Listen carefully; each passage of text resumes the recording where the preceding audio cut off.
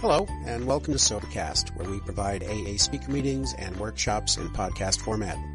We're an ad-free podcast, and if you enjoy listening, please help us be self-supporting by visiting Sobercast.com, look for the donate link, and drop $1 or $2 into our virtual basket. We hope you enjoy the podcast. Have a great day. My name is Lou. I'm gratefully recovered alcoholic. It's been 40 years, 40.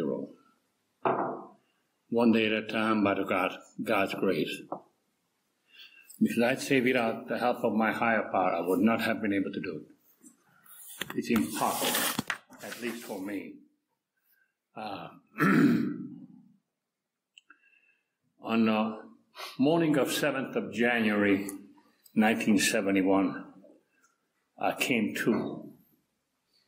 I'd say I came to because I was awakened by one of my subordinates, a junior NCO, who cursed me out and said, "You blew it this time. Your commander is waiting for you." And I came to, and I woke up, and I realized that I have no recollection of the last 7 days of my drinking. You see, I came into Alcoholics Anonymous in 1969, and when the man walked on the moon, there was direct telecast on the television, and we just came off from the the North Korean border, the DMZ. Everybody went to sleep, and I wanted to see it. I was excited. The man is stepping on the moon. And I was physically sober then, and I was elated. What a great achievement. I felt really good. And I think I was sober about, anybody remembers what day it was? About 14th, 12th or 16th of August or something like that. I wasn't born yet.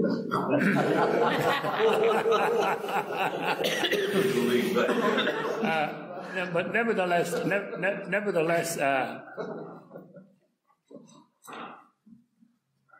I've already attended Alcoholics Anonymous meetings. But before that, I was, monsoon season started sometime end of July. And I remember as the sun was setting down, I looked over to the mountain, and it was a lot of quartz crystal on the side of the mountain. It was mixed with quartz crystal. And I saw Chinese communists. And I took over my automatic weapon. I swung over and I started firing at them. Now, you could not let a fire, one bullet, go out of that rifle without the approval of 8th Army commander. And here I am firing into a mountain. 2 loads of ammunition, and all shit broke loose. But later on I found out I was actually hallucinating or having lively DTs, delirium tremors. I was seeing things that wasn't there. I saw things wasn't there. My platoon leader was rushing over with half of the platoon, and he says, "What was it?" He says, 125 Chinese communists, because that's what I saw. Now, I don't know where that 125 Chinese communists come from, or the number come from, but that's what I told him. And the morning they took me into the nut ward in the hospital, and I stayed there for about 3-4 days, and I saw the snakes and the rats come out of the wall. And that's when one of the Korean soldiers who saw me started acting out. He punched the alert button, about people came out all over the places, and 8 people helped me into what we call the I Love Me jacket. You know what that is? It's a straight jacket. That's where they put psychiatric patients in. And it took 8 people to put me in there. And then I came out of it, I think a day and a half later. And then about 2 days later, I reported back into my company. I was okay. The doctor put me on some medication to stop me from going back into DTs or convulsions. Now, to get to that point, you have to drink a lot of booze and physically have to be hurt and psychologically have to be hurt enough to get to that point. I believe that I was an alcoholic the first time I picked up my first drink. I was an alcoholic before I picked up that first drink. I'm Hungarian by nationality. My parents were teachers, and my father was celebrating his name day back in October, back in 1939. And about 10, 15, 20 teachers came over to our place. And they were all dressed up nice, somber, straight-faced, nice dresses and three-piece suits. And my father went down through a basement and brought up a case of red wine. Out came the cork and the crystal glasses, and everybody drank 1 or 2 glasses. And an hour and a half, 2 hours later, they were gone. None of them were drunk. Some of them were happier than others, but I saw a happy face and a sparkle in their eyes. And I was looking at them, I said, they are happy. He says, I bet that red stuff they were drinking had something to do with it. I want to be happy too. I want to be happy too. And as my parents escorted the teachers back halfway to the town, our housemate was playing with her boyfriend. I walked into the dining room, and I looked at those glasses.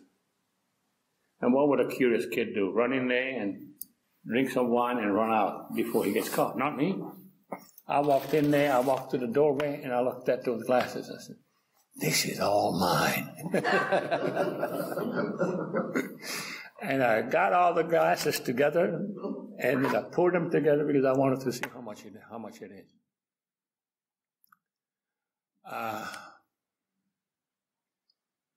It was 2 glasses, 6-ounce fortified wine. I got drunk naturally, but I remember how it felt. And this was the first time I was free. Because I was scared all my life. I was always alone. I didn't have anyone to play with. My sister was older, 6 years older, and she was in a convent in school, and I didn't have anyone to play with. So as a kid, I pulled all kinds of ruckus, all kinds of bad stuff to get the attention of my parents, because as long as they were beating on me, at least they were with me. And I got a lot of beating all my life.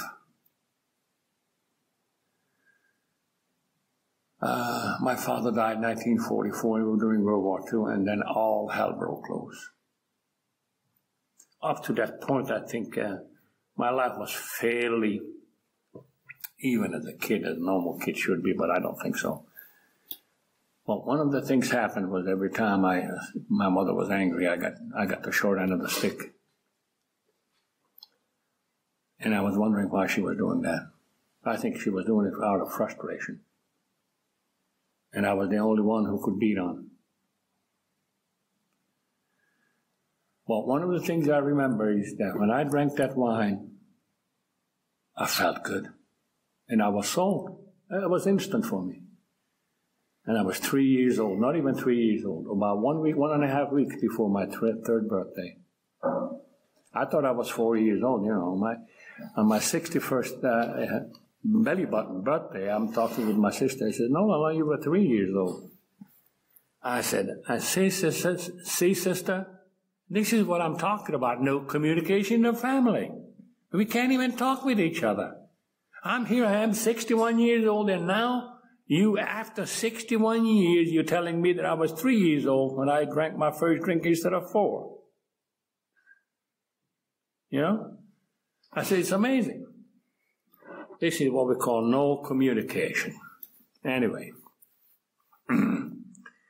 every time I had a chance to drink, I drank, and every time I had the chance, I did not drink just one drink, folks.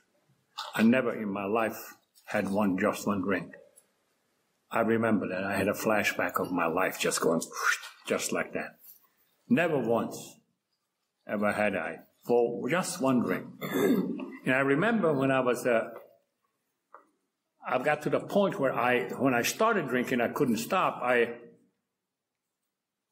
refused to drink. I would refuse to drink because I knew if the host would put the bottle of wine away or the whiskey or whatever in just one glass, it would start a fire, and I can't, I have to have more. One was never enough for me. Naturally, when all the inhibition was gone, the true Lou came out, and I was a hellraiser, just like during my young years, And in the military, I got into a lot of trouble with that as a result of it. In the Army, I had 5 out in the first 3 years of my service when I began to have trouble. Altogether, I had 8 Article 15s, 3 of them field grade, 1 court-martial, and 1 chain strap 10 times in 36 months. Now, these things don't happen because, you see, if you have 1 Article 15, this is a commander's reprimand, if you want to call it nowadays. The commander calls in the chain of command the people who work for him, and then he says, what should we do with this guy? He's got a drinking problem. Should we throw him out of the Army now, or should we give him a chance to go to treatment facility? But they don't mess around anymore.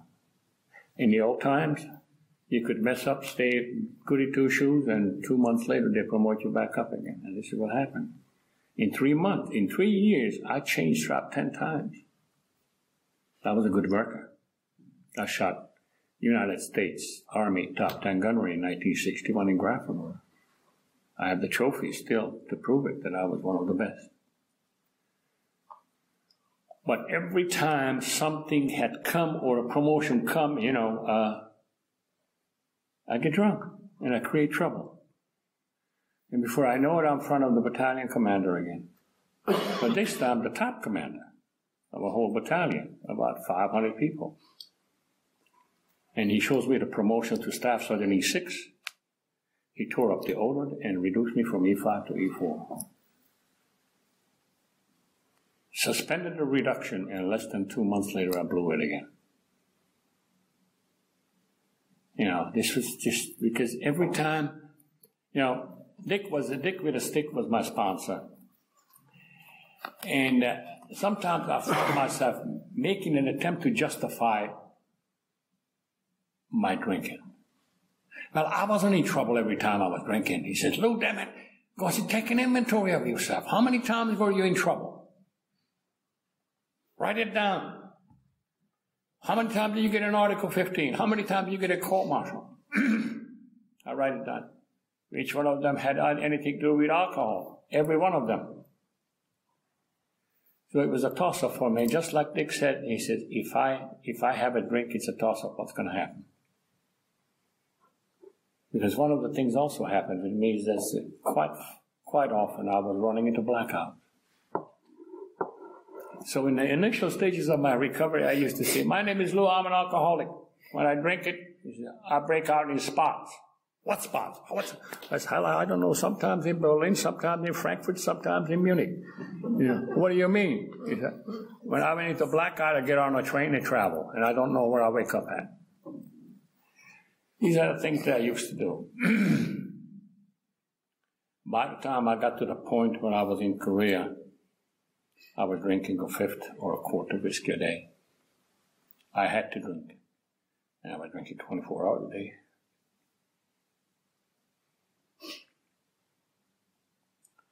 And I didn't understand why I couldn't stop. I didn't understand why I couldn't stop. So finally I stopped. And I'm looking at that man stepping on the moon. I was elated. I was no longer drinking. And I was happy. And I was attending Alcoholics Anonymous meeting. What happened was with my first sergeant, right away recognized the symptoms in Korea. And later on I found out he called his sister His sister's husband happened to be an alcoholic who was already in sober for 6 or 7 years. In 1969, that's a long, long time. 6 years of sobriety. Wow. He said, what can I do with this guy? He said, send him to AA. So while I was in the knot ward in the hospital, he found an AA meeting for me, and I came back from the hospital. His sergeant told it front and center. I walk up, report to him. He says, here it is. An appointment. A division chaplain wants to see you. I said, oh, no. He said, all those goddamn chaplains, the only thing they want to do is counsel you, give you a bad boy, give you all that stuff, and then they're going to make you feel guilty. And so you don't drink for 2 days, and then the third day you go back out again. This is what the commanders did, and this is what everybody, the higher commander and the chaplain, in those old times, they used to say, go see the chaplain, have him punch you a tough shit card, because that's very tough shit. But 2 days later, you're back up and drunk again. I did not know how not to drink. So I go into that meeting, I go to report to the chaplain, and the chaplain says, come on, boy. And he took me in a room like this, but there was no table in the middle, about 13 people sitting in a circle. And the first 3 people told me my story. Wait a minute. That first sergeant, he's got a conspiracy going on. He told them what to say. Right? And then all of a sudden, the other people start sharing something about their drinking. And their drinking was completely different. Well, when they were talking about how they betrayed their own promises to themselves, just think about it. How many times do you get drunk? Really, really bad. Oh, God, this was a bad one. I ain't going to drink for 2 months. And then 2 days later, you're drinking again. And you're wondering how come you can't keep your own promise to yourself. And I was just baffled. I was beside myself because I didn't understand the connection, the disease portion. But yet at the same time, when these people were talking about how they felt in here, I understood for the first time in my life. For the first time in my life, I understood that this is an illness. For the first time in my life, I understood that the only way I can stay sober is to make a commitment not to drink just today. God, I was desperate to stay sober. Because I didn't want to drink anymore. I was hurting inside.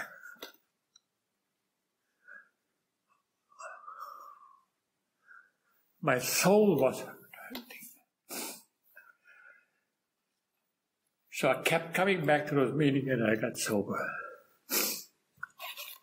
Came back to Germany and 5 days, about a week or 2 weeks later, I started drinking again. Because I couldn't find a meeting.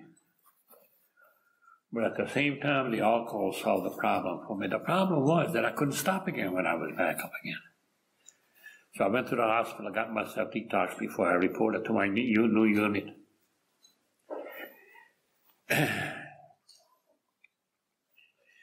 And the interesting thing is I did not tell my first sergeant that I was an alcoholic. He said, what's the matter with you? You crazy or what? I said, your neuropsychiatric appointment in Nuremberg Army Hospital. I said, yeah, well, some of those people have a problem with alcohol and I want to be there. Because I do have problem with alcohol. I do have problem with drinking. I said, okay. Now, if I would have told him that I was an alcoholic, they would have thrown me out of the army for being an alcoholic. But it was okay to be a drunk. And we had many NCOs who were drinking in the club, getting drunk. And the next morning, shivering and shaking, but they were somehow performing.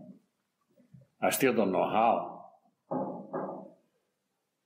Because I was in the same boat, and I didn't know how to perform.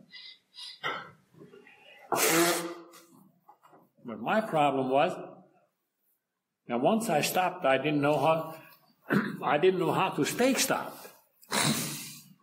And I didn't know how to stop. I didn't have the strength to stop, so I had to go into a hospital. With 4 months in Alcoholics Anonymous in Nuremberg, I tried to do my inventory. I didn't like it. So I decided to kill myself. So I bought me a bottle of Jim Beam and a bottle of vodka, Smirnoff. I finished the Jim Beam and half of a vodka, and I was sober. It didn't do nothing for me. I was a little bit drunk. You know, they could smell the alcohol on me, but it didn't do nothing for me. I was still hurting in the inside. And I got on the expressway on Autobahn number 73, going into the city of Nuremberg, and I was aiming for the center pole on the Autobahn. And I took the seatbelt off, I closed my eyes, and I was going for that one, doing 100 miles an hour. And something, or someone turned the steering wheel. And I look up. The pole is long gone, and it says, U.S. Army Hospital, Nuremberg. And I drove right in. Turned myself in. I stayed sober for 8 more months. I was in Alcoholics Anonymous, attending Alcoholics Anonymous meeting one Friday afternoon, 1 o'clock to 3 o'clock in the afternoon. Sponsored and chaperoned by a Lieutenant Colonel, Army chaplain. It was conducted in a neuropsychiatric clinic in Nuremberg Army Hospital in the conference room. As soon as the chaplain left, they closed the meetings. So we had to start looking around and go outside. And we had one meeting in Gerhard Hauptmannstrasse, in one of the housings, another one right across from William O. Darby Concern.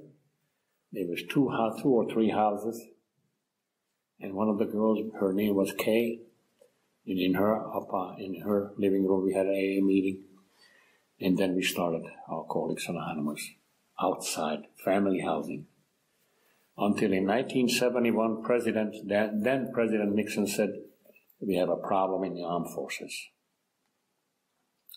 And all of a sudden, Alcoholics Anonymous became popular.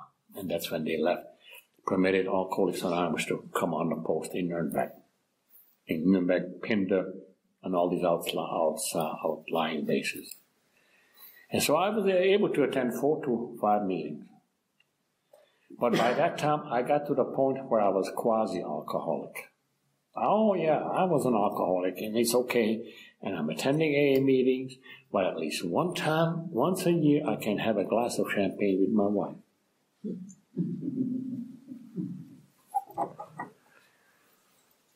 So I went over to one of my sister-in-law's house on New Year's Eve, 1970, and I brought the midnight down to 10 o'clock. And I had a glass of champagne, and I remember about 30 minutes after that, and by midnight I was in a blackout. And I came out of it on the morning of the 7th of January. And it would not have been much problem because they did not give me blood alcohol level test or sobriety test. Later on I found out I was outside of the post, 2 o'clock in the morning, I had a car accident. I called the German police, explained them what happened. They thanked me for my courtesy. And I was 3.5 to 4.0 blood alcohol level. My commander did not order me a blood alcohol test, but I was standing in front of him. He says, I'm going to have you court-martialed by general court.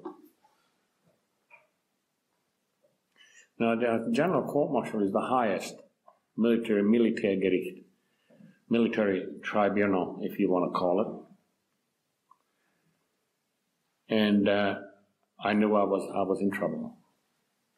The problem was that in the 7 days while I was drinking, I got so bad that when I came up, I forgot how to read, how to write, and I couldn't walk a straight line.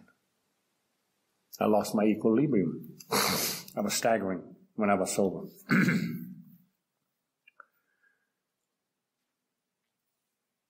I walked into the dispensary the same day, and I had a friend of mine to take a blood alcohol level under a fictitious name, and they came up.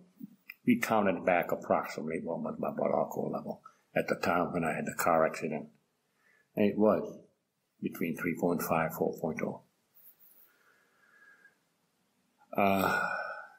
Then I really, when I came to, before I walked to my commander, because you need to know this, I said, oh God, what happened?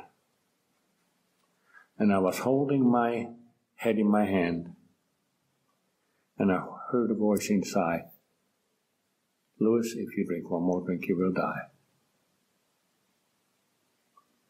If you drink one more drink, you will die.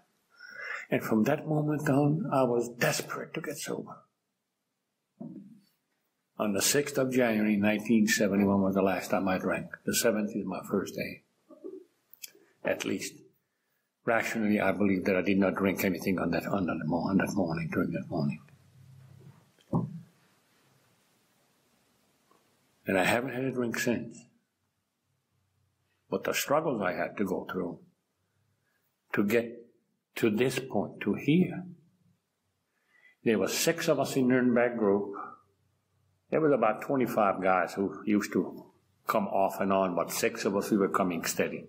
And then somehow we started matriculating together, and we're having our own meetings separately in those family housings.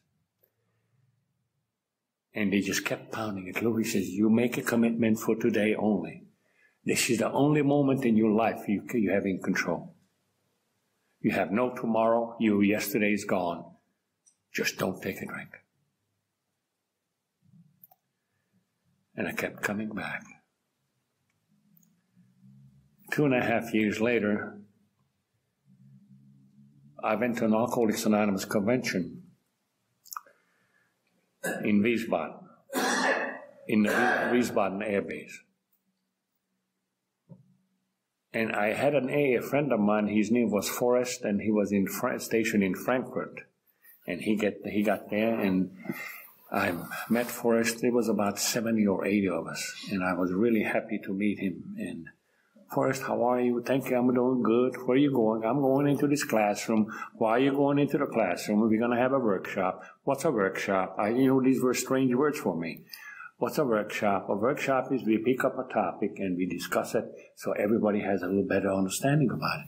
He says, what's the topic? He says, step 2. I said, oh shit, they're going to talk about God again. And I didn't want to hear God. I talked to God, I begged God to get me out of this trouble, and I get out of the trouble next time myself, but never did it. I always gave God a stipulation instead of just asking Him to help me. And one time I walked into an AA meeting. I was about sober 10, 11 months, and these guys were talking to God all over the place. I said, oh man. And I said to myself, if somebody's going to say God one more time, I'm walking out and I ain't coming back. And just like somebody, did the music conductors, orchestra conductors stick, and everybody was talking about HP. And I didn't know what that was. HP, what the hell is that? It's higher power. What's that? He said, well, your higher power was booze before, you better pick another one. And then in that second step, I finally began to understand what this is all about, because when the row came out to me, talked to me, all of a sudden I saw a picture. And in that picture, I saw my mother. I was sitting in her lap in a church when I was about 5 or 6 years old. And she says, God loves. God's punish. God doesn't punish. You punish yourself. God doesn't punish. And God's love is unconditional. Now, where in the hell did this come from? You know? And I remember when they taught me all good things. They didn't teach me bad things. And the revelation came to me, if God seems so far away, guess who moved? My sponsor said, Lou, I want you to look at all your life of how many close calls did you have. And you know what close call is? You know what close call is? How do you call it? This is when you almost had an accident or almost could have died, you know. And I had many close calls. And I asked myself, why am I living?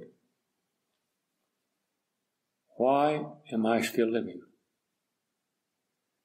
You know, I said, I never drove drunk in my life before. While I was in Germany in 1960, in the 60s, I didn't drive drunk. I didn't have a car. But then all of a sudden, a picture came in here. In 1958, I used to have a Ford Anglia, a small mini car, 36 horsepower. And I was going to San Francisco on New Year's Eve, 1958.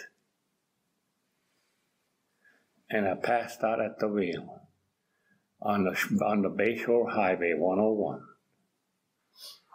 And I hit the center pole, my left front tire blew out, and I flipped over and I stopped 1 foot from falling into, like close to 3rd Street turnoff into the Bay of San Francisco, which was 150 meters down.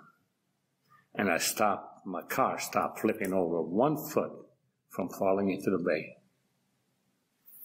Wow, that's a close call. Okay? And I started to remember other things. The things that I did and got away with it. Got away with it. You know, signed my divorce papers with the lawyer. He goes home, I get on the train, and I go prepared. A-ball back, 3/5 of whiskey. I got drunk on the train, passed out, and I wound up a fence going by here. And the last stop of looking into the other side of the fence is DDR. And I'm on the East German border. And I don't know whether you guys remember, but all of you who were in the military at that time, when the DDR was existing, an American soldier was prohibited to be in the 5-kilometer zone unless you were on official border patrol. And I was in a unit where they were on border patrol, but I was prohibited from going there. And I'm on the train. What am I doing here? My AWOL bag is stolen. Naturally, good whiskey in there, you know. And I didn't drink it all, I know. I remember drinking half of it. And thank God they didn't rip me off, because it took me almost 15 minutes to talk a taxi driver in to drive me in back to Erlangen, Germany, from the border. East German border, which was approximately, I don't know how many kilometers. Kronach, further up from Kronach, it's about 80, 90 kilometers. It cost me 280 Deutschmarks to get back to home base. But it was after midnight, and midnight was bed check. And I didn't have a pass out to be outside after midnight. So the next morning, I was standing in front of the commander again. Another field grade Article 15. And it just went on and on and on. But you know, I had to do all those things. What I did, I had to do all of them. to get to where I am today. But one of the things I haven't done when finally I made a decision not to take that first drink. And there were times in my life when I was shaking like an autumn leaf, and I didn't want to drink. But people said, call somebody in AA. Call somebody in AA. I had about 25, 26 AA telephone numbers. One time I was sergeant of the guard. And about 28 or 29 men under me. And we were having a guard mount, and the enlisted club is right here, and all of a sudden I started to have the shakes. This was 9 months after I came back into AA in October 1971. I said, oh my God, it's here again. And so the commanders of the relief, I let them go and told them to take care of the guards. I got to make some phone calls. When are you going to be back? In about 10, 15 minutes. I'm going over to the telephone. So I started to call, and nobody was home. I knew Thursday there were 2 places where AA meetings. Everybody was there. I called the wife. She said, he's in a meeting. Oh my God, what am I going to do? I got, in a desperation, 2 more numbers, one in California and one in New Jersey. I said, well, New Jersey is closer, so I called that one first. It was an Alcoholics Anonymous hotline. And the guy said, well, this is an AA hotline, you can't be talking too much. I said, you son of a bitch. He says, I'm in Germany. I'm calling you from Germany. He said, what? I said, yeah. He says, I have a desire to drink. I can't go to a meeting. I can't talk to all my friends, AA friends, because they're in a meeting. And I have an urge to drink. And I'm less than 50 yards from the club, and I have a loaded sidearm over here.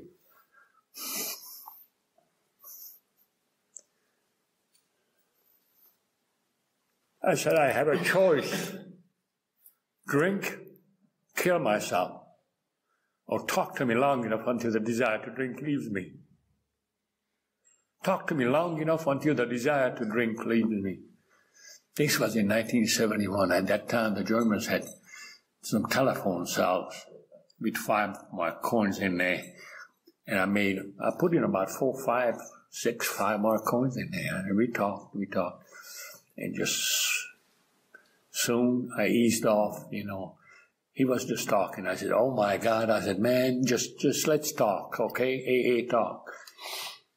And he was telling me a little bit of his story, and I was telling my story. And the desire to drink left me. And then I didn't have to drink anymore. This is when I learned the importance of picking up the telephone to call someone when you are hurting. I still do that. Chris can attest to that. Sometimes not because I'm desperate, sometimes because I'm lonely. The sobriety brought me through many, many things. I came back to Germany from the military when I was stationed in Fort Riley, Kansas.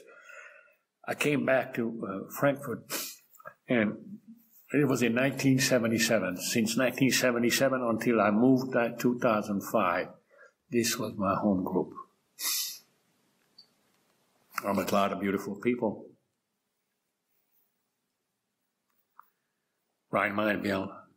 I used to go to Ramstein Charlie. I met Uli, then I met Sylvia, then I met Henry, Ken, Pete, and the rest of you. This is a lot of power. Together we can, alone I can't. Together we can. One of the other things I do today is that I get in connection with my higher power. I call him God today.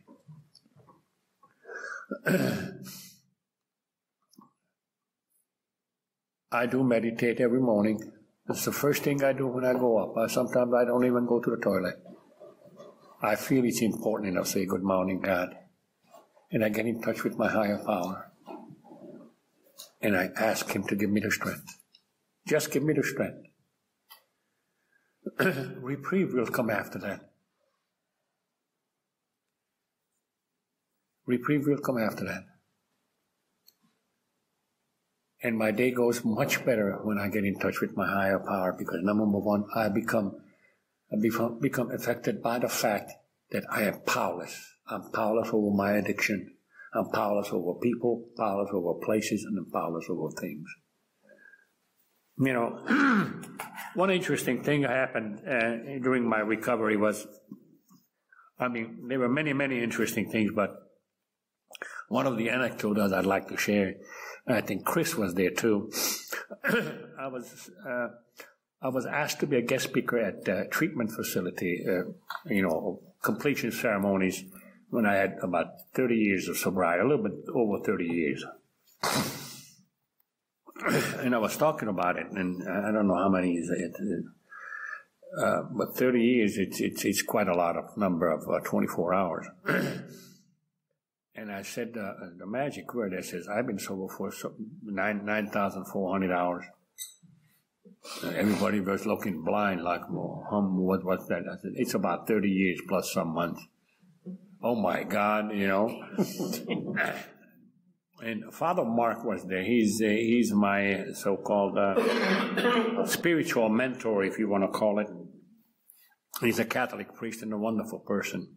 You know, a lot of people are beating on Catholics and all that stuff with all the shit that recently been happening around here.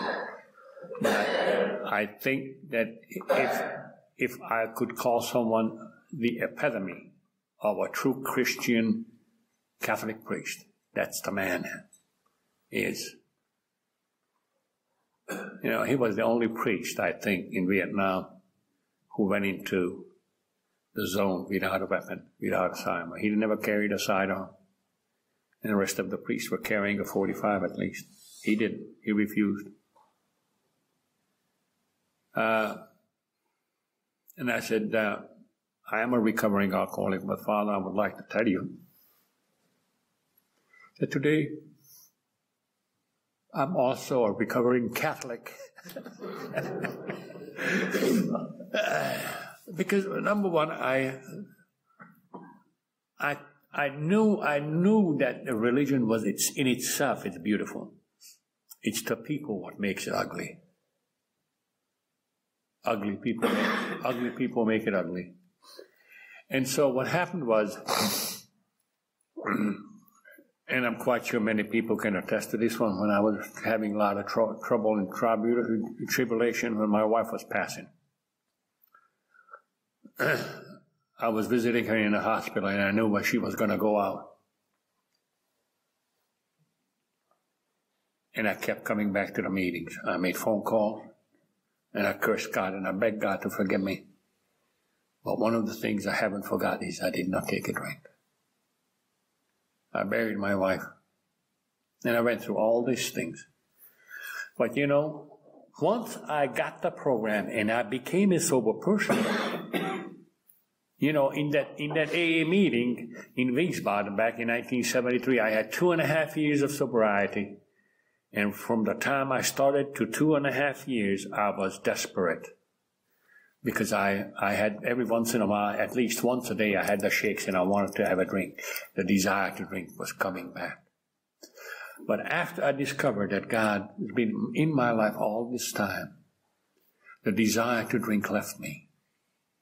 And I have not had a desire, and honest to God I can say, I have not had a desire to drink since the summer of 1973.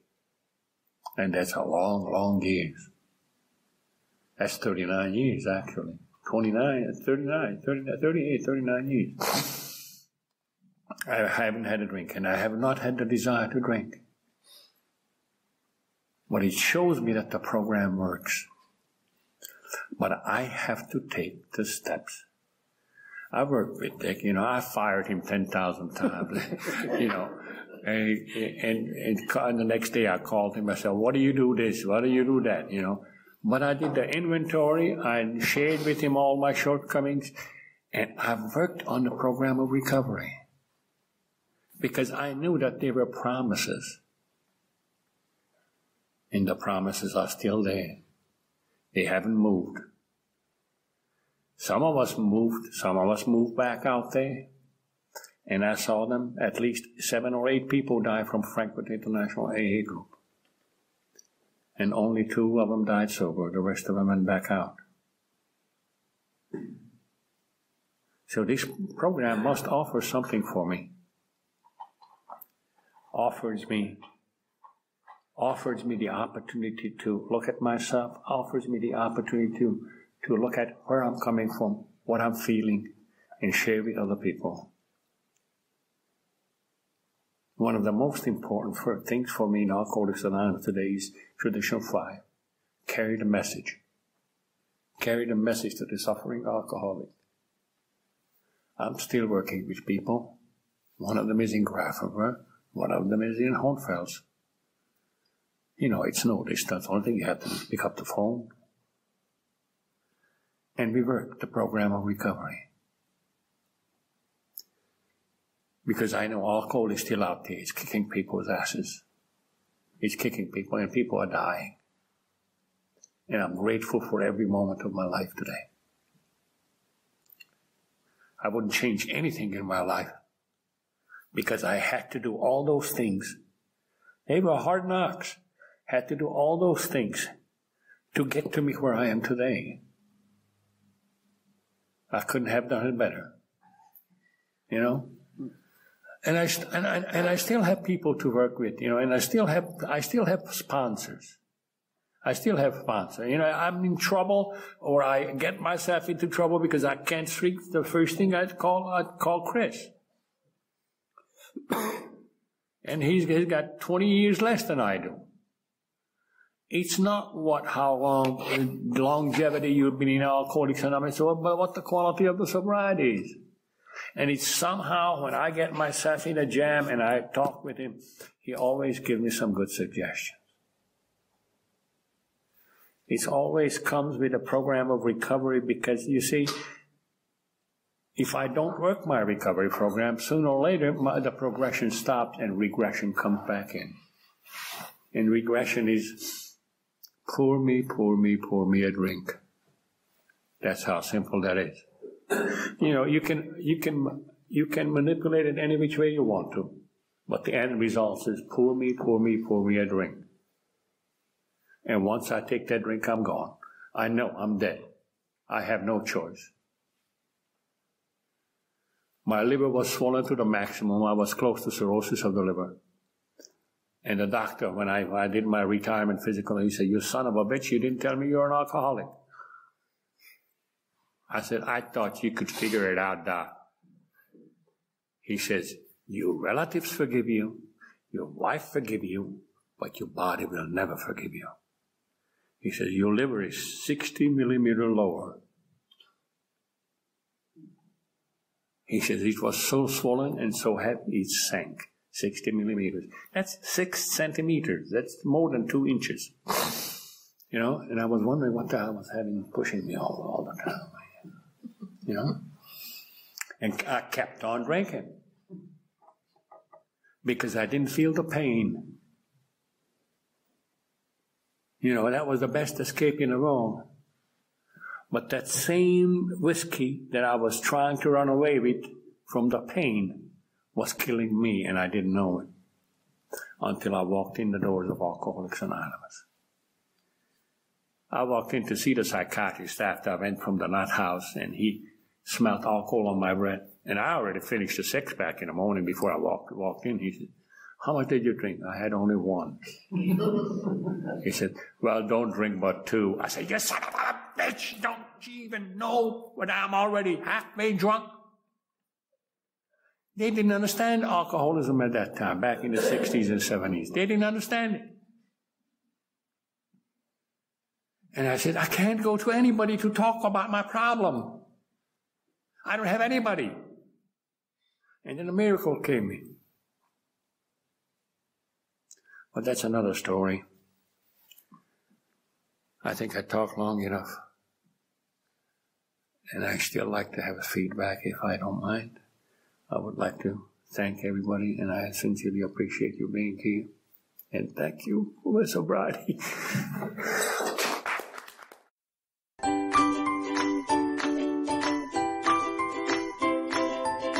Thanks for listening. I hope you enjoyed the podcast. Sobercast is ad-free, and we'd like your help in order to keep it that way. So if you'd like to help us be self-supporting by pledging $1 or $2 a month, visit Sobercast.com and look for the donate links. Thank you very much.